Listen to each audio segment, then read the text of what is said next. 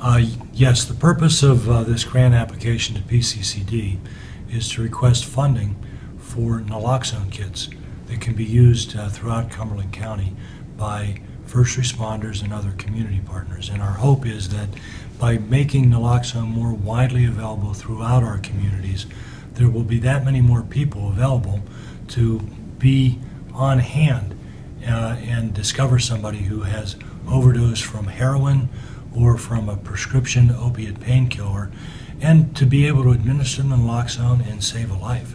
I am very grateful for the terrific work that our emergency medical personnel do in this area, and they've been effectively using naloxone for decades, but they're not always the first person on the scene.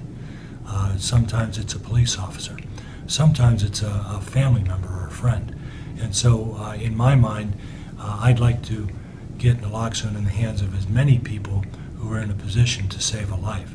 I'm grateful to our General Assembly for passing Act 139 of 2014 to make that possible.